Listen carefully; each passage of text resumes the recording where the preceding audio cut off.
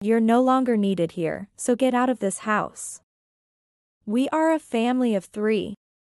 So we don't need you anymore. Are you saying I'm not part of the family? Of course, you aren't.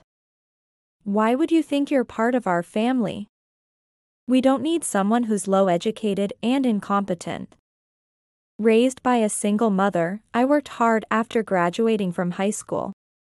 Despite my mother-in-law's cruel words declaring me incompetent and not part of the family. Yet, I've earned a fortune of $500,000, supporting this lifestyle all by myself. How bold of her to act like this. I wonder if they can manage the hefty living expenses without me? Well, if she's telling me to leave, then I guess I shouldn't care. Understood. Take care, then. If she hates me that much, I'll leave as she wishes. But a week later, a panicked call from a pale-faced mother-in-law came. Come back. We can't live without you. It's too late for them to realize my worth after I've gone. They must be already seeing hell, but they need to see more to appease my anger. The moment she heard my response, my mother-in-law was at a loss for words. I'm a 29-year-old woman living in New York. Currently making a decent income through investments and business ventures. I don't have a desire to scatter my money, so my savings just keep growing. However, the one thing I do spend on is taking care of my mother. Since my parents divorced when I was young, my mother raised me single-handedly. She worked part-time, sacrificing a lot to raise me, and I truly appreciated it. That's why I started working right after high school instead of going to college. Sending money back home, and even now, I send enough to ensure she lives comfortably. We go on overseas trips a few times a year. And my filial piety towards my mother motivates my current job. One day, I met a man through a friend. It's amazing that you run your own company at the same age as me. I really respect you. He truly respected me, and I was increasingly drawn to his character. Eventually, we started dating, and a year later, we were married. My mother, who had been worried about my marriage, was genuinely happy. And I felt fortunate to have gotten married since I had been focused only on work. Soon after our marriage, I was invited to a dinner at my in-laws. Is it true you're not employed? Huh? I heard from my son that you're self-employed. And it's not making much money, right? Your clothes look poor too. You should work properly, considering your age. It seemed my mother-in-law was misunderstanding something. But discussing how much I earn sounded like bragging, so I smoothly deflected. I mainly pay for the living expenses and I wasn't burdening him. Which I told her, and that was the end of the conversation. I sensed that my mother-in-law didn't have a great impression of me. People with old-fashioned ideas might think working for a big corporation is best. But that's not the case nowadays. However, since I'm not troubling anyone, I decided not to worry too much about it. Then one day, my husband called me. I need to talk to you. It seems my mother's chronic illness has worsened. And since my father is worried, he was hoping we could live together in this house. What do you think? Your parents are moving in with us? That's what it means. He brought it up casually, but it was a discussion I didn't want to accept. Since our marriage, I wasn't liked by my mother-in-law so much and she didn't acknowledge me. So I had no idea what living together would lead to. No, I'd rather not live together. What? Do you not care about my parents? You could show a little more concern. It's not that I don't care, but I'd rather look for another solution. I wanted to refuse to live with them at all costs, but we had difficulty progressing this matter. Due to my strong refusal, my husband eventually understood. However, a shocking event occurred a week later. On a rare day off, I was at home when the intercom rang early in the morning. And to my surprise, my in-laws had arrived. "We're coming in." Huh? It was outrageous for them to show up at our house without any notice. And they even brought large luggage. "What is this luggage for?" "What do you mean?" "It's for moving in, obviously." "Why are you so surprised?" "Moving in. I haven't heard anything about this." "Of course, you never accepted us. But it's good that our son took care of it. Despite our clear agreement not to take in my in-laws, my husband had accepted them without my knowledge." I was utterly shocked. But since their rented home was already terminated and they had packed up, there was no way to send them away. I had no choice but to accept them. However, from that day on, my stress multiplied. I often work from home, but my mother-in-law started interfering. "What are you doing? Pretending to work?" "That's not it, but I'm really busy right now, okay?" "Playing around, pretending to be a businesswoman, huh?" "It's nice not having to do any housework." I was too busy with work to handle household chores, and since my in-laws had moved in, I thought the least my mother-in-law could do was to help out, especially since she was at home doing nothing. However, she did nothing of the sort and complained about my focus on work daily. What's so fun about pretending to work? I'm not just pretending, and I've been contributing to the household expenses. So I don't think I deserve any complaints. After I said this, she was silent, but her presence was seriously irritating me. Life was stressful, but work suddenly got busier, and I had no time to deal with this. One day, a month into this life, my mother-in-law called me to the living room. In the living room, not only was my mother-in-law there, but also my father-in-law and husband, both of whom were looking at me with serious expressions. "Look, this is sudden, but can you leave this house?" "What?" "Your presence is no longer needed. This house is practically ours now, so you are unnecessary." "What do you mean?" "Originally, the plan was to take over this house. I wouldn't normally marry someone ugly like you, would I?" At that moment, hearing what my husband said, my face turned pale. I had never imagined that he would say something like this. Of course, I had thought him selfish when he brought his parents without asking. But that the marriage itself was all part of a plan was truly shocking.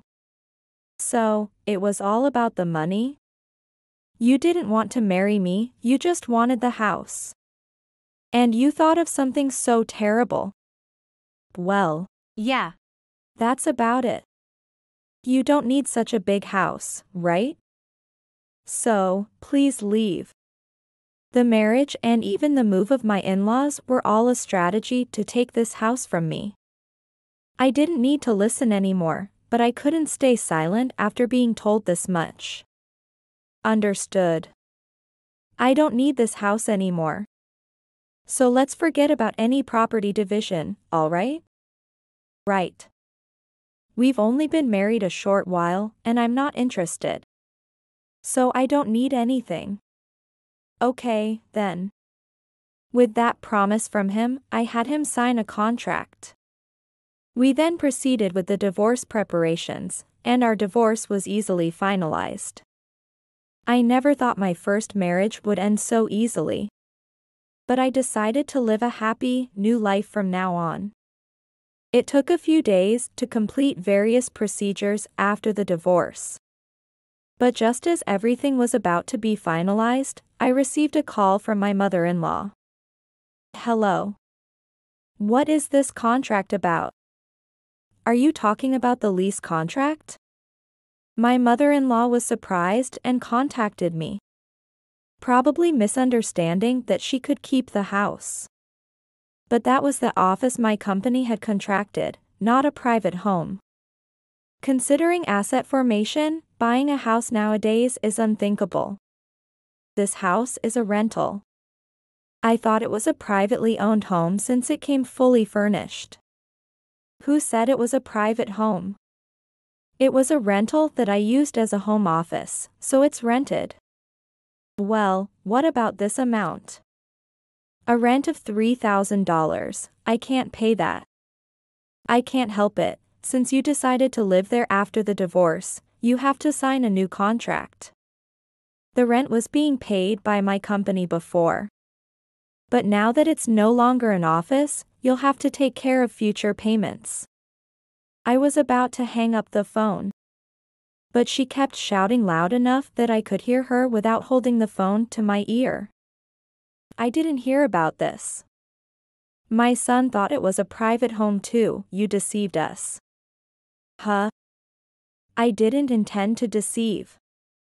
You all seemed to really want the house, so I gave it up. I could have continued living there after the divorce. But if I did, you wouldn't have been able to sign a new rental contract. That was my kindness. As I explained, my mother-in-law fell silent. She spoke as if I had deceived them, but I was not the deceiver. If it's about deceiving, I was the one deceived. They were planning to betray me from the beginning, so these three have no right to blame me. When you brought up the divorce, I wondered how you would manage the expenses. But well, since we're strangers after the divorce, I didn't go into it. Enough with the jokes. What's so fun about deceiving like this? There's no way we can pay this amount. I was paying that amount comfortably. It's miserable that people who look down on me earn less, isn't it? There are two of you who are supposed to be working, can't you pay? I was paying it by myself. I spoke in a disdainful tone, and she fell silent in frustration. However, after a few seconds of silence, she resumed speaking in a calmer voice. Wait a minute, so you were earning quite a lot? Yes, but did you just realize that? I don't boast, but I was earning about $500,000 a year. Huh? What? I didn't know you were earning that much. You never asked. It's not something to boast about. Bragging about how much one earns is something a nouveau riche would do. I never took pride in just earning money, and as a child, I despised classmates who ridiculed me for being poor and bragged about their family's wealth. So even as I succeeded as an adult, I vowed never to flaunt my financial status. But to think you were earning so much.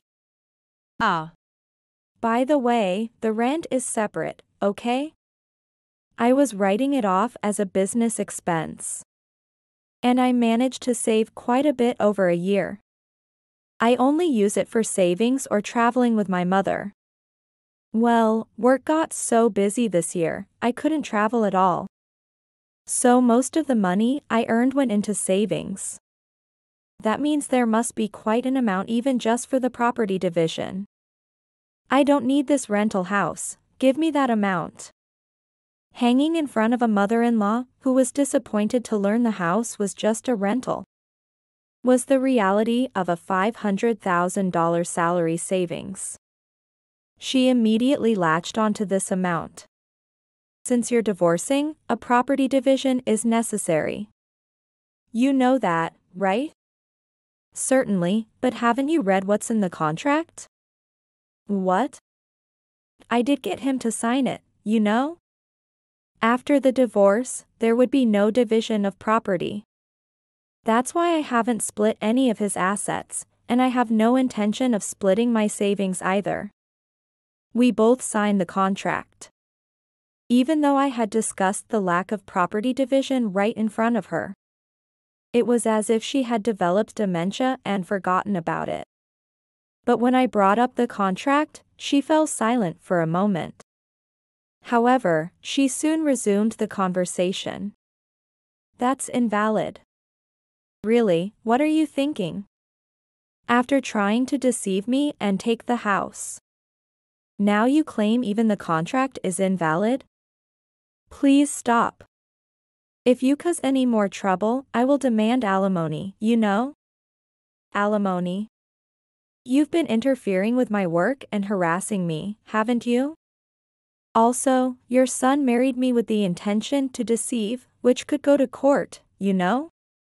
Maybe you should consider your position a bit more carefully. Hearing the words alimony and a court, my mother-in-law must have been frightened. She didn't complain any further and spoke in a flustered tone throughout. Thinking it a waste of time to talk any more with her, I just hung up the phone. I informed my husband that if he continued living in that house after the divorce, he would need to sign a new rental agreement. Soon after, he tried to contact me, but I continued to ignore his calls.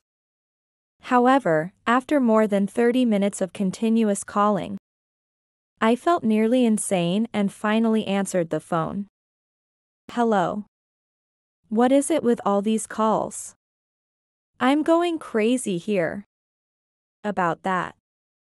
Can we possibly cancel the divorce? I truly regret it. I'm sorry. Huh? That's impossible. Why should I do that? I was appalled that he, having deceived me so much, would suddenly suggest canceling the divorce.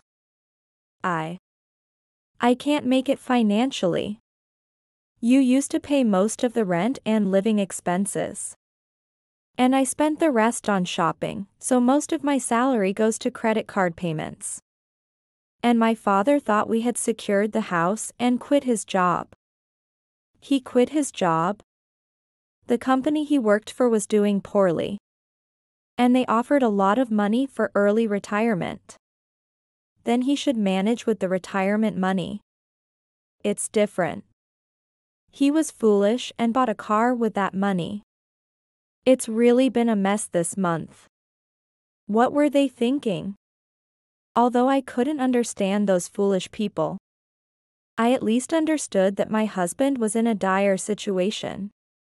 But it was hard to sympathize, given he had deceived me. We're divorced now, and we're strangers, right?